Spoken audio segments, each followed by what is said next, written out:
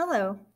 I would like to give you a brief overview of some keyboard shortcuts to use with your Chromebook that will hopefully make your life navigating online a little bit easier. So, to make copies of anything that you have selected or highlighted with your cursor, you will use Control-C.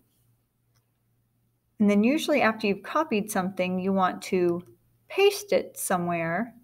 You can use Control-V to do that. Now, if you make a mistake and need to undo something, you can press Control-Z. And sometimes you may need to undo several things. You can just keep pressing that and it will keep undoing.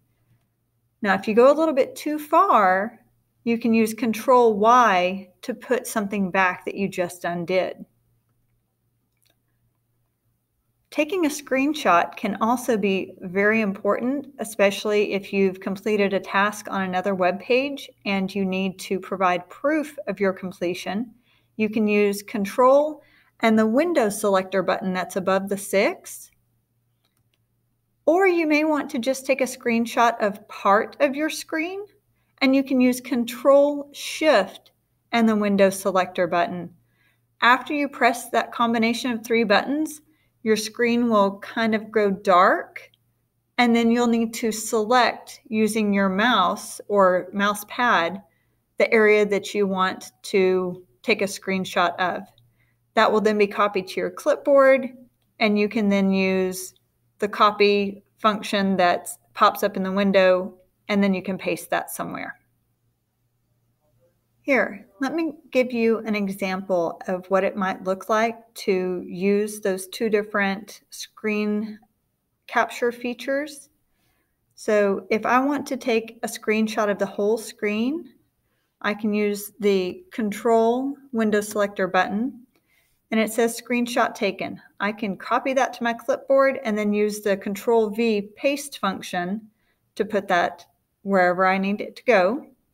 Or it's also saved to my files that I can find up here. Okay, now if I just want to take a picture of part of the page, I can use the Control-Shift window selector button. Now my screen's a little darker, and maybe I just want to take our DeWitt Perry Eagle and school name. I've selected it while I'm holding down the button on my mouse pad. Now I release, and it's taken a screenshot. I hope these are helpful tips for how to use keyboard shortcuts on your Chromebook. If you have additional questions, please reach out to your teachers.